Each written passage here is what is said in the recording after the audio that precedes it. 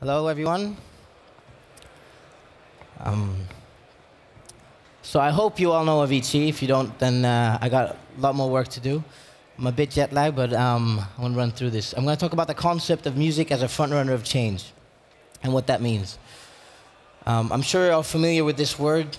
It's a very popular word since the digital revolution caused a lot of sparks in a lot of industries. And I would go as far as to say that music business has probably one of the highest frequencies of disruptive ideas. Disruption, to me, is something that moves the needle and sparks a little revolution in an industry. Just a little bit so you understand why I believe this. The history of the music business was very exclusive to the majors.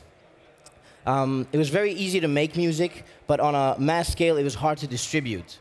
And I'm talking, music business glory days 20 years ago, 30 years ago. And it was exclusive to the majors because they owned all the value chains. They owned access to the mass production facilities. They owned the distribution channels, the sales networks. They even owned the shelves in your local record store. And it was almost impossible to break through on a mass scale without signing up to them.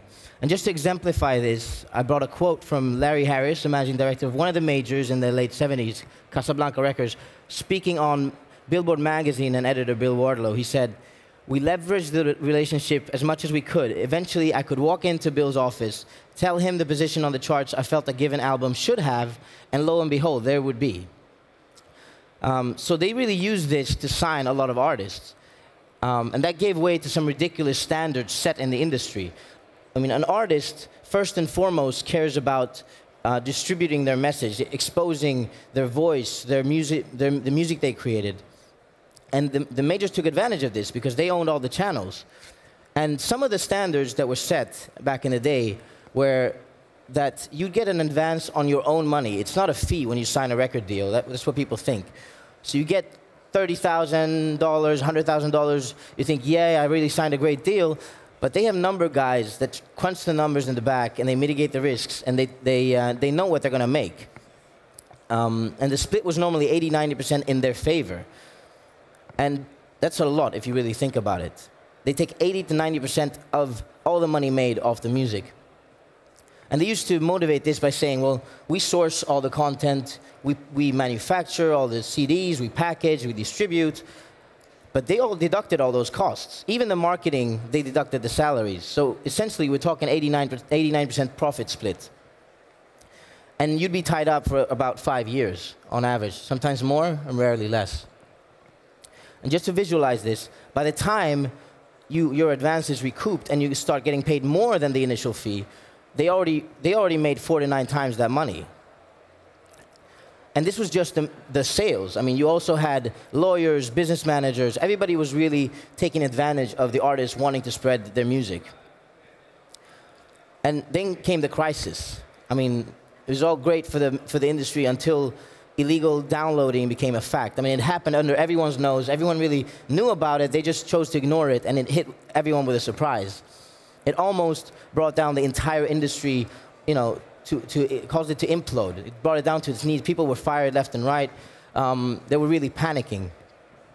And then came the solution, iTunes and Spotify. Everyone thought, now everyone solved the equation. There's hope. It's over, the crisis is over, but that's a myth because it's still there. It's the music business is constantly evolving. It's still changing.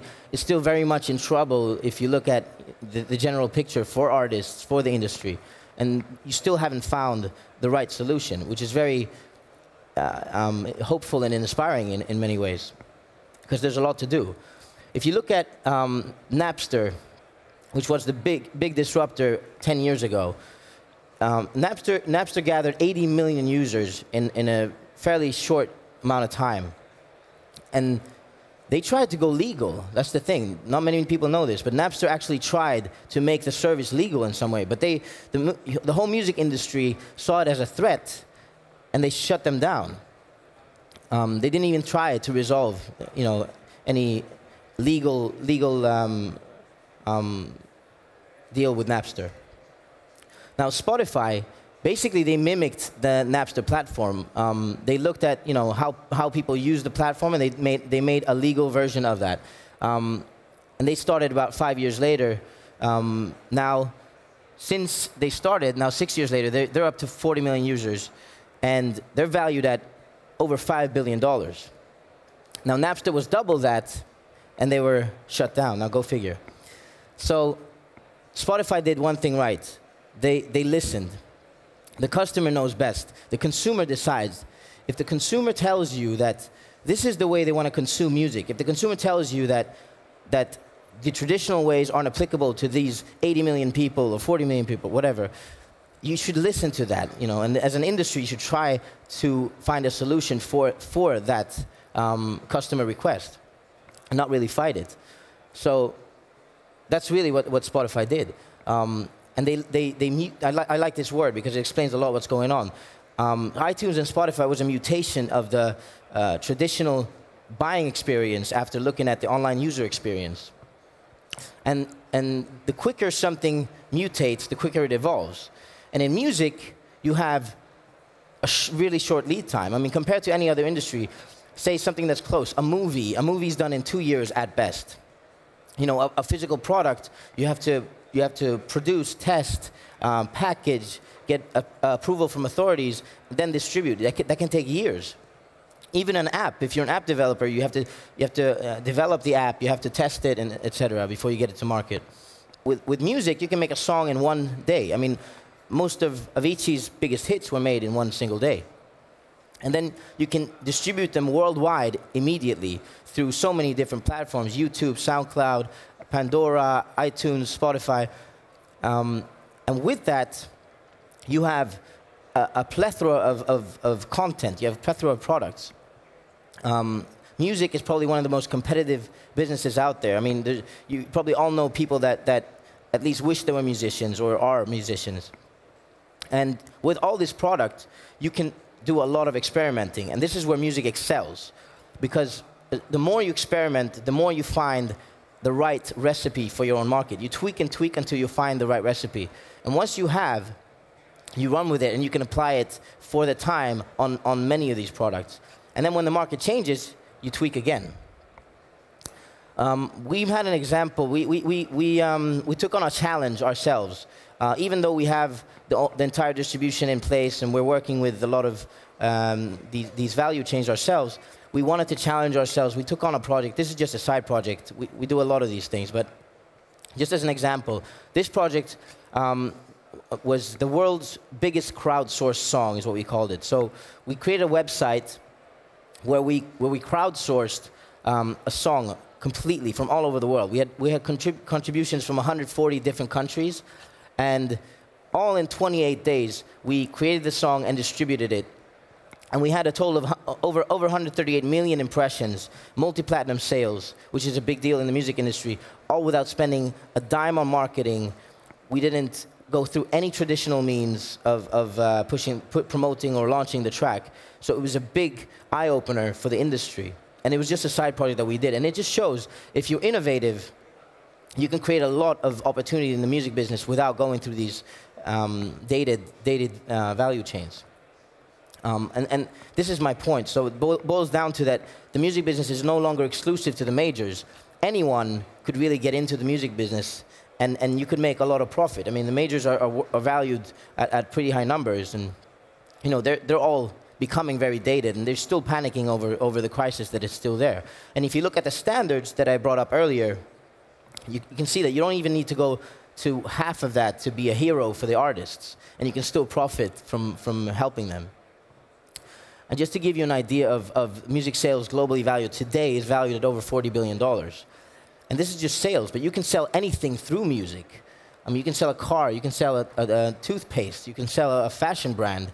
I mean, just look at Beats. I don't know if you all know, but Beats was a music service that came in with headphones and everything, sold through music, through artists.